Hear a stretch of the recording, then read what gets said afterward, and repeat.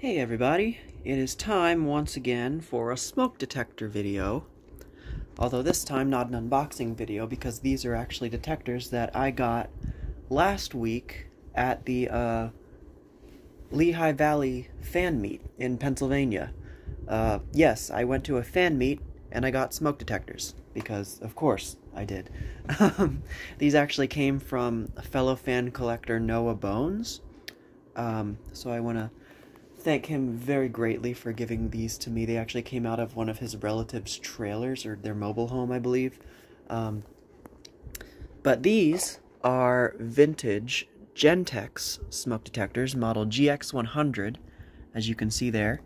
But they're actually model GX-100-1A, because they are the direct wire model without interconnect. As you probably saw there were other models that I will get to in a minute. But these, like I said, they came out of a mobile home. And I find that these are typically, we find these a lot in mobile homes. These, as well as like the Gillette models, like these and the ESLs that these are based off of. These were apparently very popular to be used in mobile homes back in the day. So I just thought that was pretty interesting how we find these Gentexes and those ESLs and Gillettes a lot installed in mobile homes back in the 70s. So I guess these were not really necessarily marketed, but just used by contractors. I don't know. But yeah, so these, as I mentioned, they are Gentex model GX-100-1A. And these are not the very first version. The very first variation of the GX100 smoke detector looked similar to this.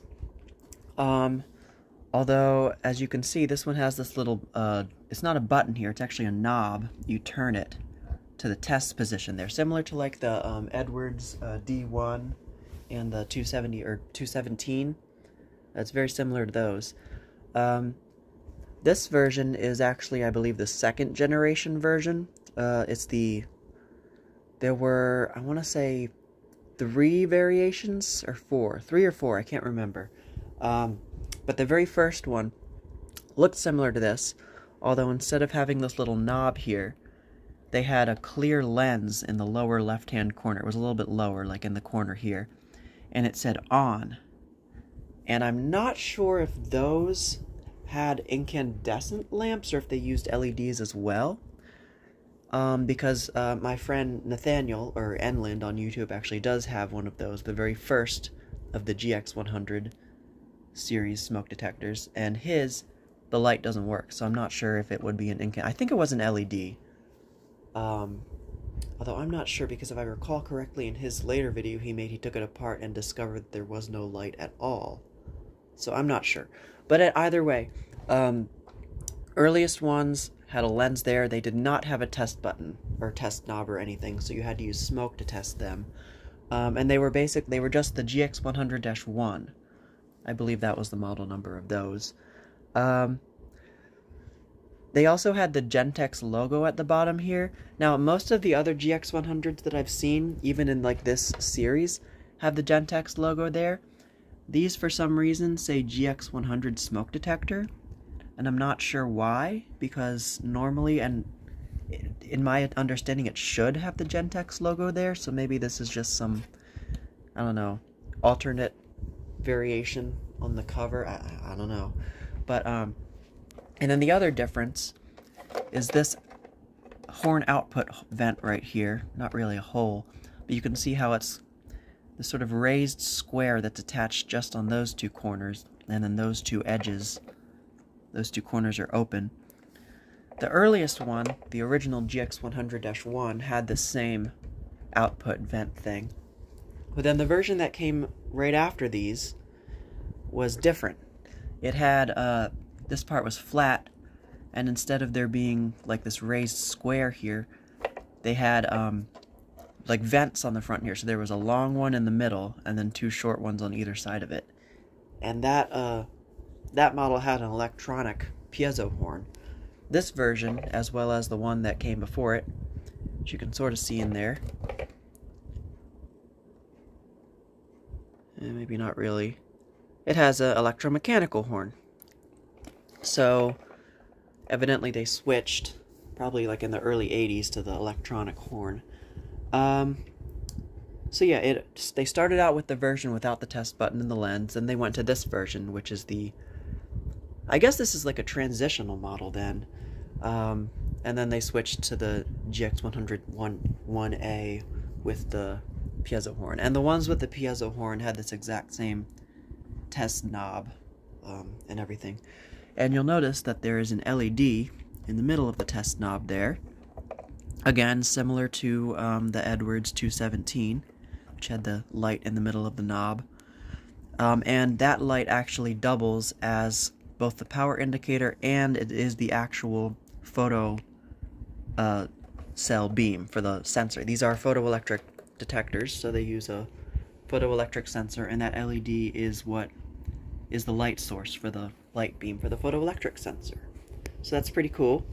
Now, take a look at the back here. I'll turn them actually both around. Well, first of all, you notice that this one is a lot more yellowed than this one. And that's because this one actually was pretty bad when I got it. This one is covered in nicotine tar still.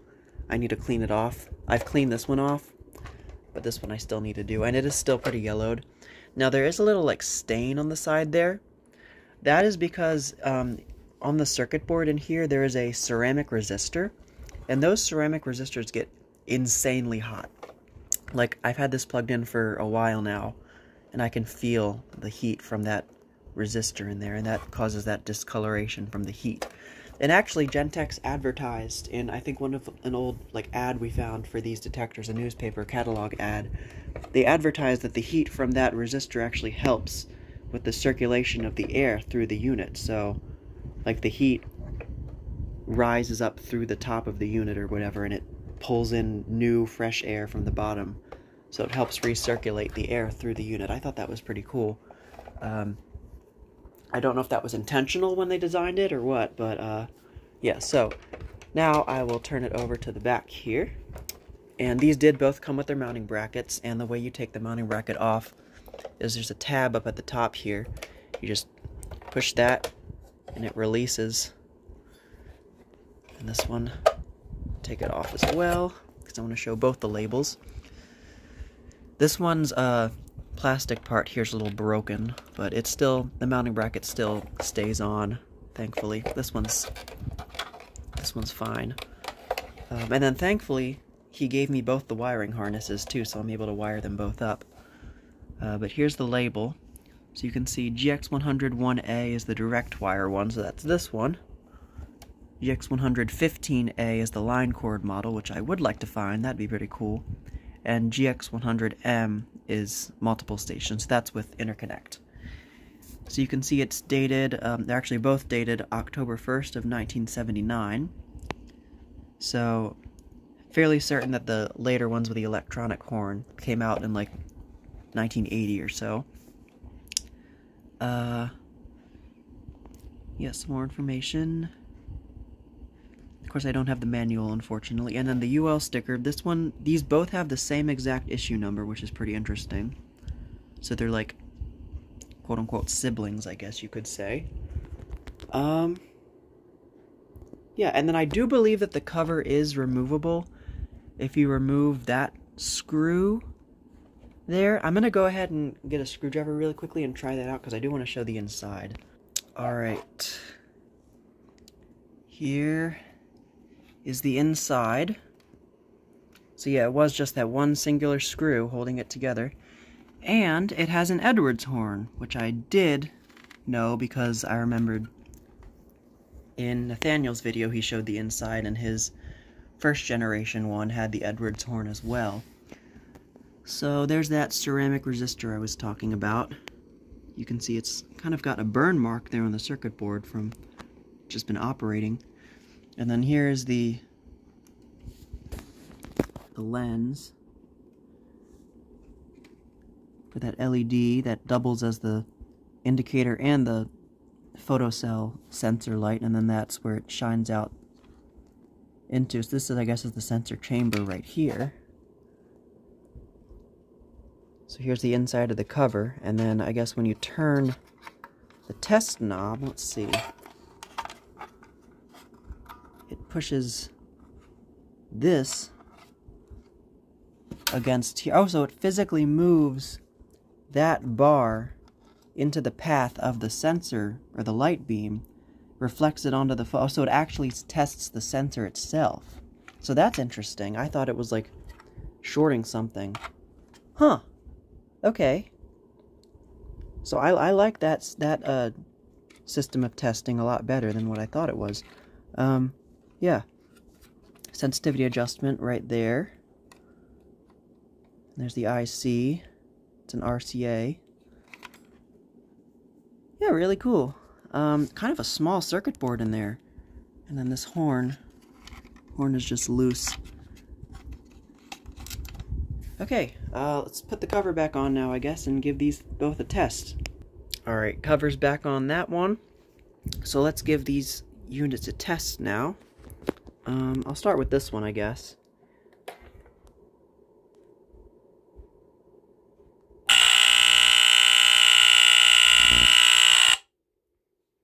Alright, and do this one.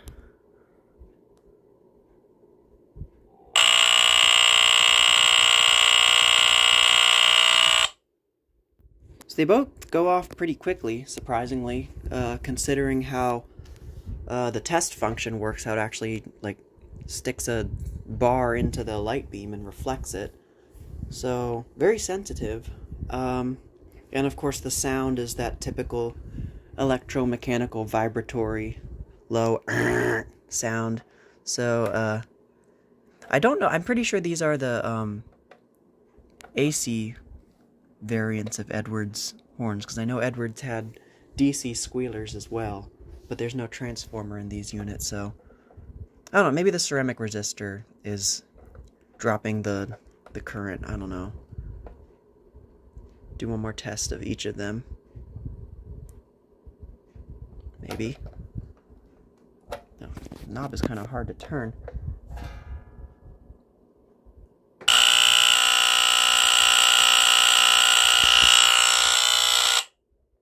And this one.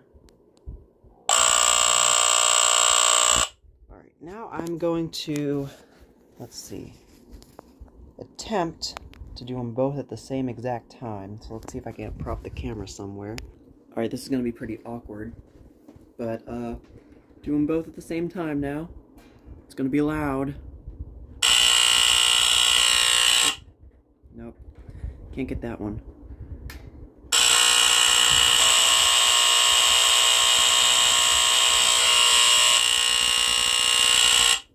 Alright. Boy, that one's... It's really hard to turn with my left hand for some reason. I can turn it really easy with my right. But yeah, so, I don't think there's anything I left out about these. So yeah, that is just about it for this video of these really cool old Gentex GX-100-1A smoke detectors. So thank you so much for watching as always, and I will see you in the next video.